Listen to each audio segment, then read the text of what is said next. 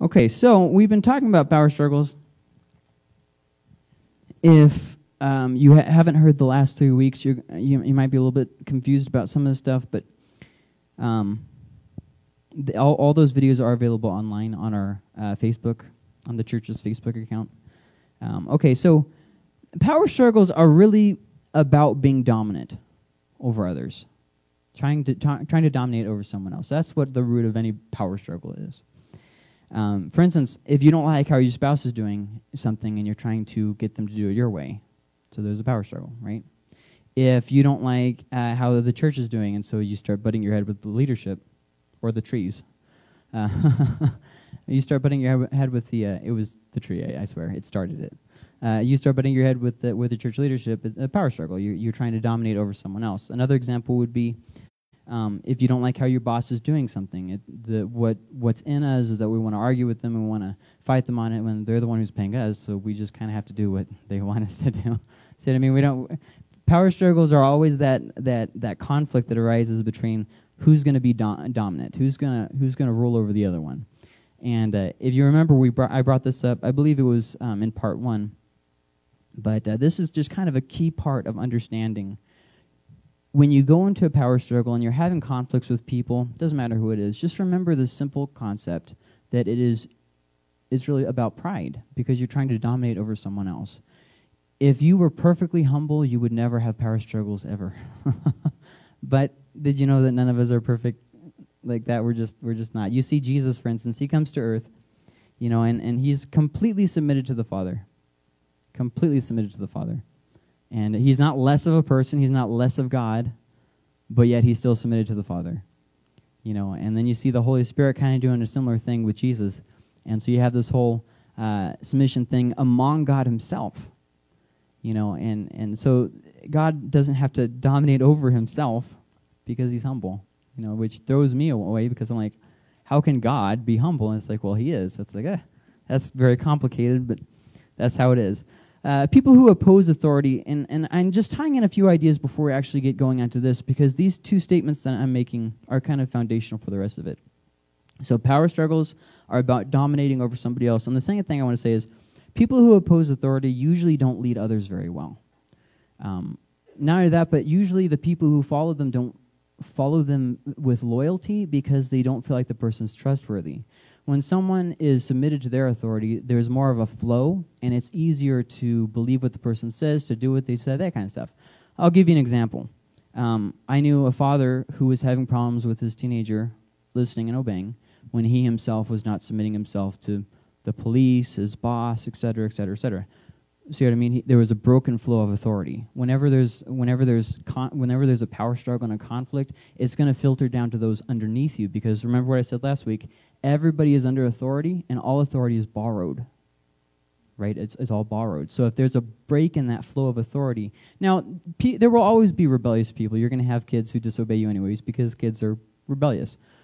But with that being said, it will be worse when you, does that kind of make sense? It will be worse when you don't do your flow.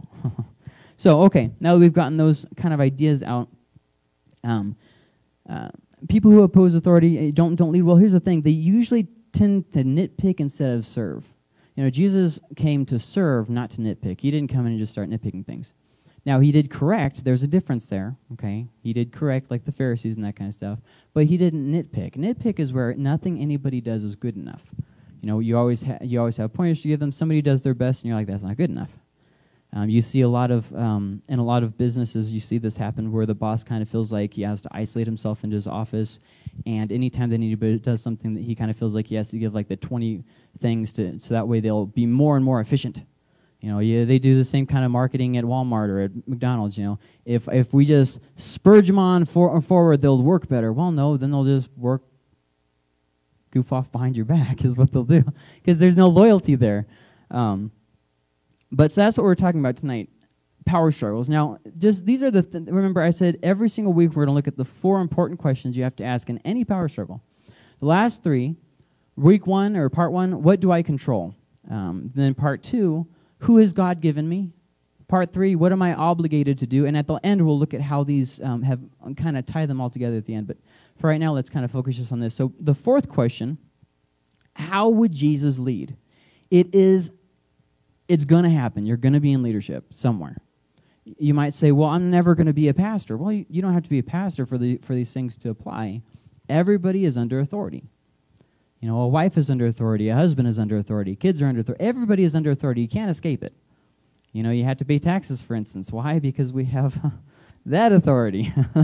So I hope you kind of see what I'm saying here. Everybody's under authority, but so that means eventually you will lead. So if you're going to lead, how should you lead? Well, you should lead how Jesus would lead. So how would Jesus lead? Okay, well, now we're getting down to something. First off, with good character. Now, before I get into the specifics, I want to look at Galatians. It says in chapter 5, verse 22 through 25, it says, "But the fruit of the Spirit is love, joy, peace, patience, kindness, goodness, faithfulness, gentleness, self-control. Against such things there is no law." Now, when I first got married, somebody who was just kind of a problem person, you know, going around starting fights everywhere they went. You know the kind of person I'm talking about. They came up and they asked me a question. I said, well, I'm going to have to talk to my wife about that. And then they said, oh, be a man, make up for. And I said, well, hold on. It's not being a man to make up the decision without asking my wife and then make her do what I decided. That's not being a man. You calm down there. What you're trying to do is you're trying to cause a conflict between me and my wife because we're having a conflict. And I don't want to take our conflict and transmit it to us. That's just not how this thing's going to work. But anyways, now those who belong to Christ Jesus have crucified the flesh with its passions and desires. So the desire to be number one, the desire to be noticed for everything, the desire to dominate over other people. Good examples. If we live by the Spirit, let us also walk by the Spirit. And we'll stop there in Galatians. So that was Galatians 5:22 through 25. And so I think in these verses we kind of see a glimpse of what it means to lead with good character. See, what I brought up last week, and I think I want to bring it up again, is oftentimes we read verses and they sound like good verses, but we don't really apply them to our life. So there's just like this chunk of knowledge that we have. Okay, I read my Bible, but we never stop to say, okay, now what does that have to do with me? What does that have to do with the situation that I'm in? So let's just ask a few questions of this. First off, you can see that being a man is not about losing your control or storming around in a huff and a puff. It's not about having no emotions. It's not about any of those things. Being a man is shown in love, joy, peace, patience. That's being a man. This is also what it means to be a woman of good character. See, there's been this artificial idea going around that to be a man, you have to be one of these big, husky men that you just, I lift weights and I chew my tobacco and I swallow it instead of spit it out. And it's like, okay, that's not really my standard of being a man. And when we look at the Bible, we see a lot of things that kind of go against what we've always heard. You know, here, I'll give you an example. I went to college with this guy, and he said that it was either crocheted or knitted. I don't remember which. I kind of have a hard time remembering which is which. And people in the dorm were making fun of him that he was gay and that kind of stuff. He wasn't, by the way, but they were calling him that and whatnot. And, you know, I was talking to him afterwards, and I said, you know, back in the West, cowboys actually had to learn how to sew their stuff because they were out on the ranch and they kind of had to fix their stuff. They couldn't. So with that being said, it doesn't make you a woman to sew any more than it makes you a man to know how to shoot a gun. You know what I mean? Like, it's just, those things don't follow. And there's a lot of things that we're told about what makes us a man and what makes us a woman that just aren't really true. And one thing that we're told that makes us a man is it's okay for men to lose their anger. It's okay for us to stomp around and to hit things. And no, that's not okay. It's manly like to make up all the decisions in your household and never consult your wife on anything. Well, I could be wrong, but I think this kind of contradicts that. I don't really see Jesus being the kind of dude that would just walk in and just be like, here's what I'm doing, and that's because I said so. In fact, we see that time and time again that he didn't do that.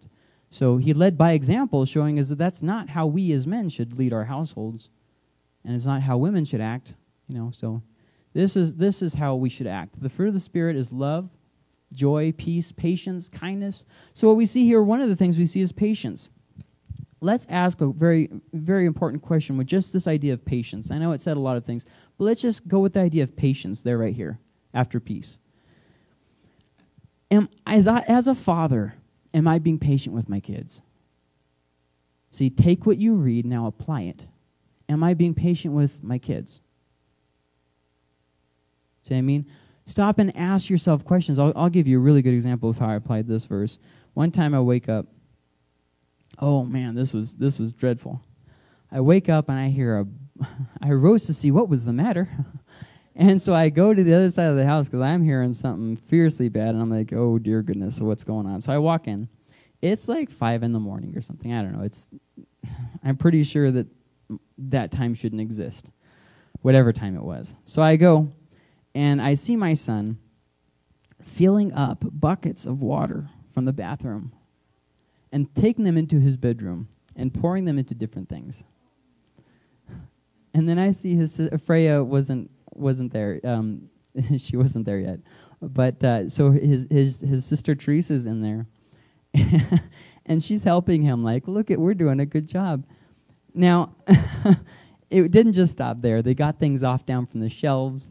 There was stuff in the toilet and the sink. I mean, think about it, and they did it. So this is a good example of now what did I do? Now, what you think I probably did is you think I went in there yelling and screaming like I didn't. This is what I did. I went, okay, Gracie, it's not a big deal. It's all right. And then we started cleaning it. Patience. Now, why did I do that? Because I had just read this, and I was very concerned that God would say, I told you what to do. I was like, here's another question. Am I being patient as a worker? You know, if you've ever worked, you know that sometimes your boss or your coworkers can be very annoying. Are you being patient as a worker? So I mean, read the text and actually ask, am I doing these things? Another example of being patient, you don't know my wife. She's impossible to understand. Did you know that the ancients believed that their wives were impossible to understand too? Let me give you proof. 1 Peter 3:7, you husbands in the same way live with your wives in an understanding way. Well, I can't understand her. You can't understand women.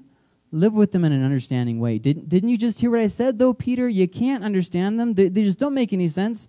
Live with them in an understanding way. Did I stutter here? It's like, man. And show her honor as a fellow heir of the grace of life so that your prayers will not be hindered. In other words, God will not hear the prayers of a husband who mistreats his wife. That blows my mind, man. Have you guys ever seen the Goofy movie? Under your thumb, goof. You know? That's what we're told as men. We have to keep our women in line. You give them an inch, she'll take a mile. And then when you get older, it's like, oh, that's not actually biblically true. It says to submit yourselves one to another. You as the husband are to sacrifice your life, yourself, for your wife. And the wife is supposed to submit herself to you. So if both of you guys are mutually submitting yourselves in those ways, you'll have a fulfilled marriage. If you have one person trying to dominate over the other one, you'll have an unfulfilled marriage. Because there's not really a respect of person there. See? So, that's a good example of what I'm talking about. So learn and do better. This is called patience. And I will say this, you should be more patient with your wife than anyone else in your life. You should be more patient. Now, see, this is hard for me because I get home from a bad day of work, and the first thing I want to do is chew Gracie out for the smallest thing because I'm tired, right? But it's the other way around. We should show our wife the most amount of patience, more than we show other people. Now, see, that's hard. That's hard because you have to get rid of your crappy little attitude so that when you come home, it doesn't go on to her, who's not responsible for your bad attitude, by the way. You are responsible for your own bad attitude. Like, for instance, wives. If your kids have been in a pain in the butt all day, that's not your husband's fault. Taking it out on him when he gets home, that's just as wrong as him coming home and bringing his crap home.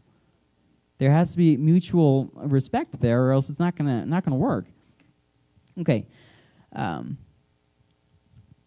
But I will give you guys some quick pointers that I read in a book that was actually very helpful to me. It's basically how to respond to your wife. And I'm just going to read through them. If she's nagging you, do it the first time she asks and she won't nag you. If she's in a bad mood, help her around the house and she'll probably get in a better mood. If she's being moody, try to encourage her, notice her, praise her for the little things, the big things, praise her for her look, show you care. Don't wait 5 months to do what she asks you to do. See, wives do this thing, which I think isn't fair, but that's probably because I'm not a woman. They do this thing where they'll ask you to do something and then they'll never bring it up again because they want to see if you were listening the first time. It's like, dang it, woman, can't you just tell me like 100 times? Well, then I'm nagging. It's like, that's true. You got me there. That's true. Okay, all right. Oh boy, oh boy, oh boy. She's asking 100 questions. Well, if you communicate with her, she won't have to ask 100 questions. And I will say this. This is a key way of knowing what your biggest leadership flaws are, by listening to your wife's complaints, because she sees you as a leader 24/7. It's not the facade that she sees the real you. If you want to know what your biggest weaknesses are, look at what your wife is complaining about, and you can be a better leader. That's fact. You can take that to the bank. If she's being overly critical, stop and listen to what she's saying rather than having to fight back or, to prove her wrong or to somehow squash her. Oh, well, she was being mean to me, so I really had to get her under my thumb. Here's the thing. We as men, and women too, but we as men are supposed to be like Christ. And when our wives show us areas that we are not being like Christ, the proper response is to say, God, show this to me. Help me to grow from this. Not so that you can tell your wife that you did it for her. No. So that you can be more like Jesus. That should be our goal, not so that we can get our wives to stop nagging us, but so we can be more like Jesus. That's the goal of being a Christian. And just a few more things about that. How you affect your spouse, this goes for men and women, however you affect your spouse will impact every area of your life. Every area of your life. Women, if you never learn to submit to your husband, what's going to happen is you're going to have power conflicts with everybody. Husbands, if you don't learn at the home how to respect her and how to love her like that, you notice that he's going to go off into other areas. When you abuse your authority and you mistreat your authority in one area, not only does God start to bring conviction on you and you won't sleep as good, you won't pray as good, but then also He'll bring other areas by to challenge that problem. You'll start having problems at work, for instance. You'll start having problems at church. Until you learn how to deal with your wife, those problems won't go away because it goes out. Okay, that's basically from Genesis, the beginning of the Bible, Genesis, where it talks about how when a husband and wife get married, they become one flesh. So anything that you do in that bond is going to come back on you, basically. And that's important to know because if you want to fix the problems you're having at work or at church, fix the problems you're having at the home, and it'll follow. Strong marriages make strong families, make strong churches, make strong nations. And just another side note, how you treat your mom will usually be how you treat your wife. Once again, that authority line. If you as a kid don't learn how to treat your mom, then when you go to get married, it'll rub off there. I'm just trying to help you see the big picture of that. Another thing that's kind of in this, but not necessarily specifically mentioned, is the idea of humility. And I don't want to get too much into what humility is, but basically, being able to be taught is a good definition of humility. And there are two specific warning signs that God gives us that I really want to mention. The first is children's character flaws. Children's character flaws. Children are like basically giant sponges, and when you do something that's very not good continually, it will start affecting their behavior, and then it'll make it harder for you to parent. Does that kind of make sense? So if you want to see some of your biggest flaws, look at how your children are developing, and then that will help you to grow more. Don't guilt trip yourself. I'm not saying that at all. And then the second area that God shows us, that God gives us little warning signs before He brings by troubling problems, are with our spouse. What has your spouse been criticizing you for lately? These little things are ways that God gets your attention through your spouse, and if you don't listen, He'll bring bigger situations by. And eventually, you will listen, because God doesn't skip over tests. He's like, okay, we're going to take the scenic route on this test, evidently. So, sometimes if your children are lazy, it could be because you're pushing them too hard. Sometimes we as parents demand too much of our kids. That can cause them to go backwards and be lazy instead.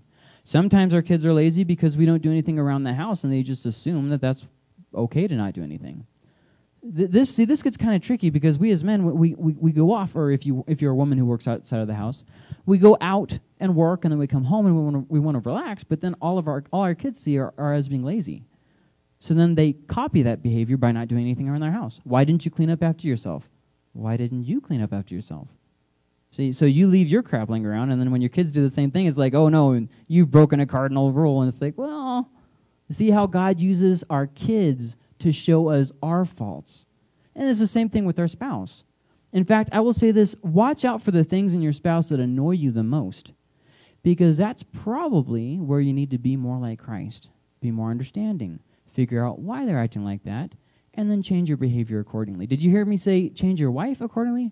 Change your behavior accordingly. And that goes for men and women. So don't think that I'm being sexist here. I'm not.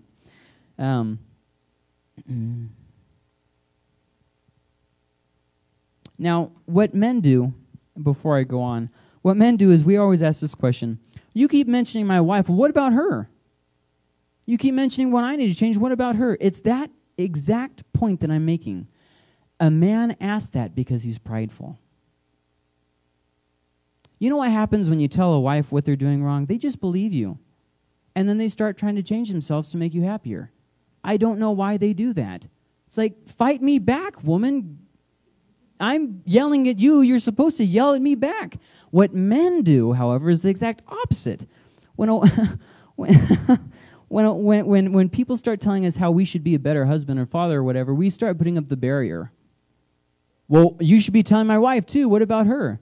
It's that attitude of pride that's keeping us from being more like Jesus. It's not about what's fair. It's about how can I show more of Christ. So just a few things here. Oh, I think that I gave the computer a little bit of a brain fart. Did I do something, Benny? Okay. You don't know, huh? Okay, well, I'll just keep going.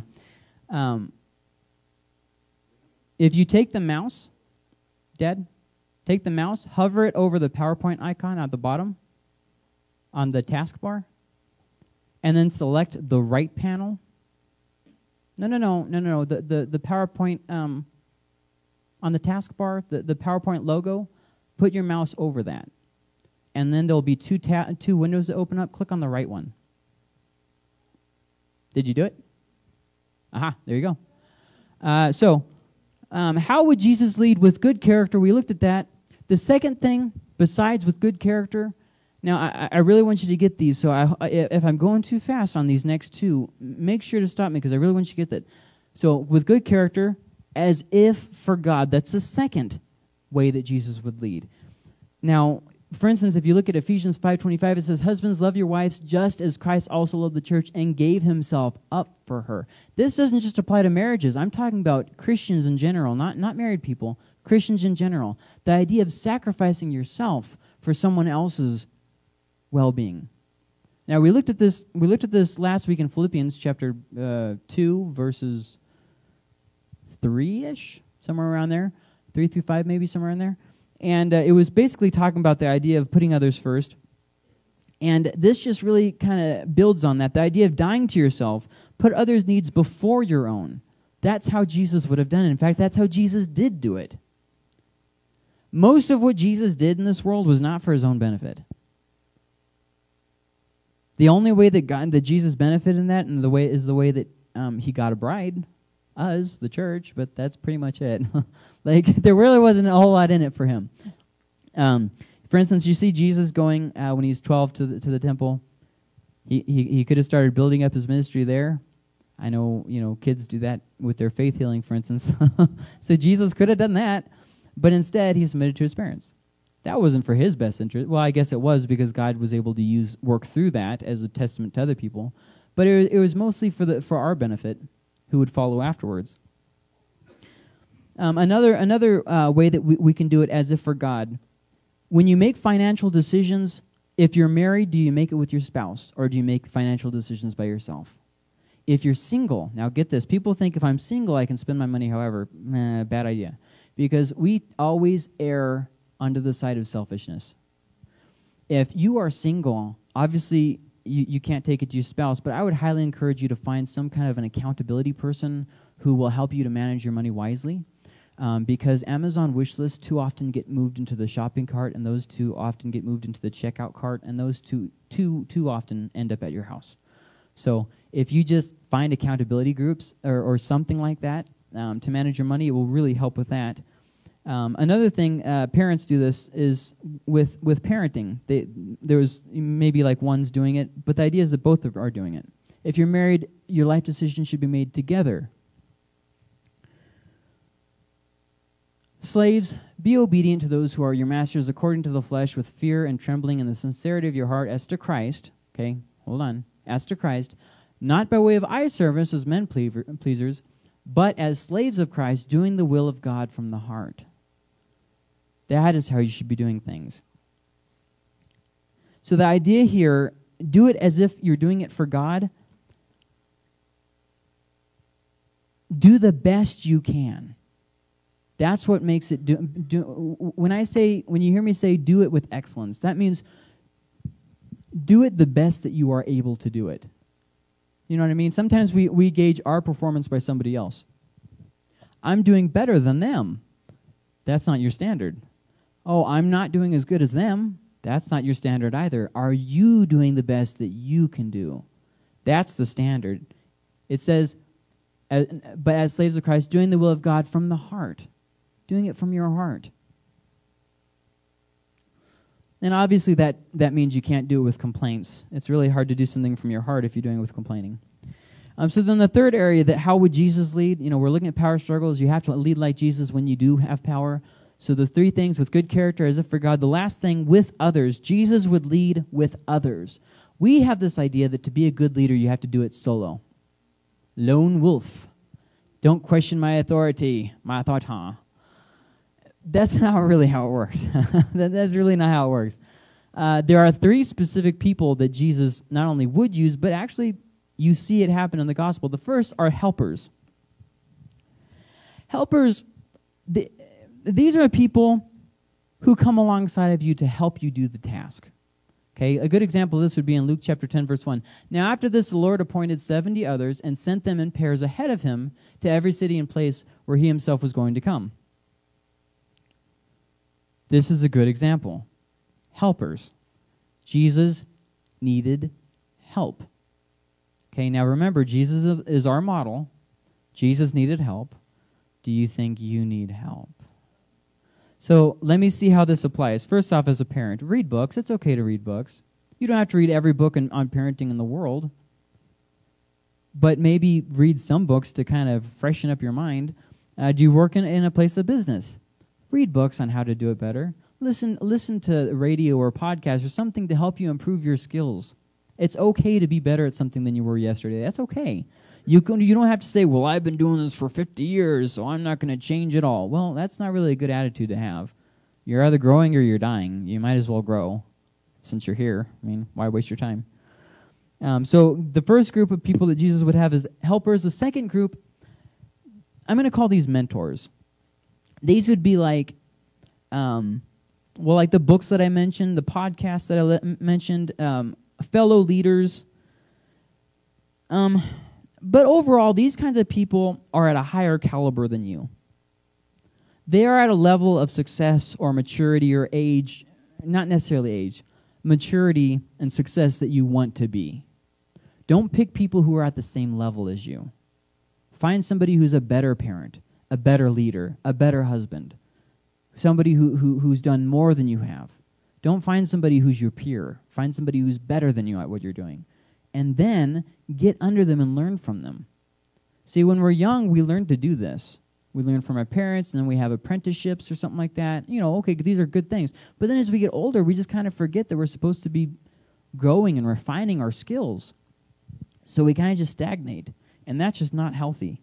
John 5:19 says this, "Therefore Jesus answered and was saying to them, Truly, truly, I say to you, the Son of God can do nothing of himself unless it is something he sees the Father doing. For whatever the Father does, these things the Son also does in like manner." This would be a good example of Jesus' mentor, God the Father. Now, obviously, the rules are a little bit different than us. You need some some human mentors. Don't pull the whole God card like, oh, God's my mentor. Okay, that's fine. Read the Bible. That's great. But also have some human mentors too. So just throwing that out there. And then the third group that I want to mention that we need to get help with as we lead, try to lead our best, is what's called advisors. Now, these are people where they're thinkers. Okay, helpers help us do it. Advisors help us think it. See the difference there? Sometimes you're going to find people in your life that are real good at doing things, but they're not real good at thinking things through. And then sometimes you're going to run into people who, they can think like crazy. They can think every single possible thing that could possibly go wrong. But they're just not great at doing things. And then sometimes you meet that rare person who's great at both. Grab this person to your team. Grab this person to your team. Run stuff by them, absolutely. And with advisors, what should we do and how? Sam Chand says it like this. Here's my idea, make it better. He has an idea, he takes it to his advisors, and he says, this is my idea, fix it.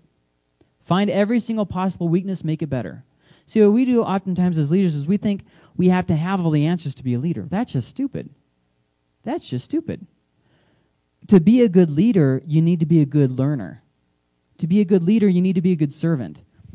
In Matthew chapter 20, chapter 17, verse 19, it says, then the disciples came to Jesus privately and said, why could we not drive it out?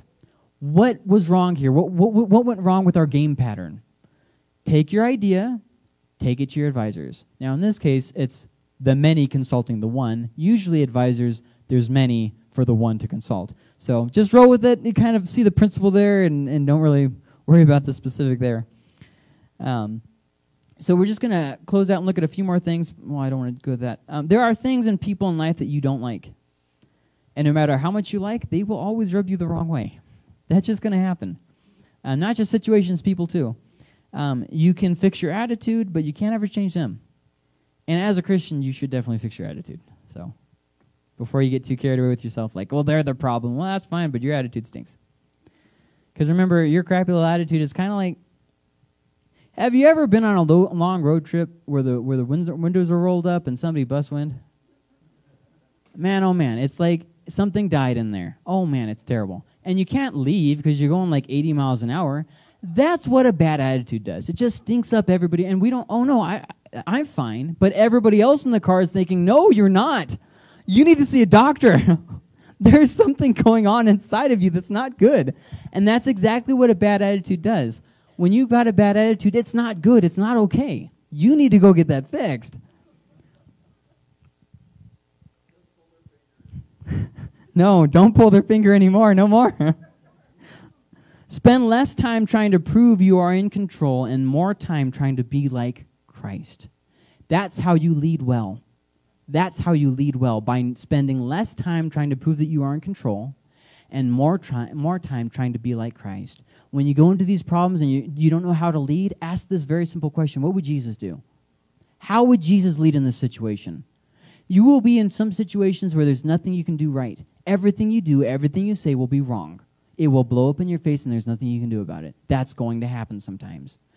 However, you can still do the right thing even though it won't give you a good outcome. See what I mean? And in those tricky situations that are all gray and no black and white, look to Jesus. Look to Jesus. This is what Matthew chapter 20, verse 25 to 28 says. But Jesus called them to himself and said, you know that the rulers of the Gentiles lord it over them, and their great men exercise authority over them. It is not this way among you, but whoever wishes to become great among you shall be your servant. See, we read that, but then we say, okay, so as a father, I need to pound my kids straight. No. As a husband, I need to pound my wife straight. No. As a Christian, I need to set my authority because if I don't assert myself, people will step all over me. People are going to step all over you anyways. It doesn't matter. Don't worry about that kind of nonsense. It is not the way among you, but whoever wishes to become great among you shall be your servant, and whoever wishes to be first among you shall be your slave. Just as the Son of Man did not come to be served, but to serve and to give his life a ransom for many. This is an attitude that you have in yourself, and it has to reach into every arena of your life, be it at work, be it personal, be it ministry, it doesn't matter. It has to reach inside of you to such an extent that it changes how you think. It changes how you deal with things. Does that kind of make sense? Okay. So the 4 lessons from the 4 questions, I remember at the beginning we looked at the 4 questions to ask in every power struggle. These are the 4 lessons that we learned from those questions. Lesson number 1, do it with good character.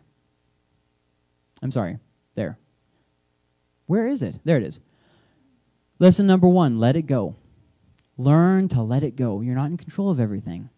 You're not in control of everything. Learn to let it go. That was the first, part 1. The second lesson that we learned, appreciate the irritating. When things are there that you can't fix, you can't get rid of, learn to appreciate it and grow from it. Because you can't get rid of it anyways. I mean, give your best effort. That was last week. Remember we asked the question, what am I required to do? What's the bare minimum that I have to do? Give your best effort. And so this one, the lesson that we learned from this 4th and final question, lead like Jesus would lead. When you're in a power struggle and you are in control, you are the one who's the leader in the situation, lead like Jesus would. Don't try and constantly assert yourself as the man of the house or the whatever. Don't worry about that kind of nonsense. Do it as Jesus would do it. Now, I don't know what all this stuff was. I have a feeling that I put it there for a reason. But, you know, like most things I do, I have no idea why I did it. I'm just joking. And I will say this. This is the final point for the final series of the final lesson, all that stuff. Okay, this is the absolute final thing, I believe. Let me double check. Yep, it's the final. How you deal with power struggles in your life, because you will have power struggles in your life. How you deal with them will build bridges into other people's lives. You want to touch other people's lives. You want to help show them Jesus. Handle power struggles well.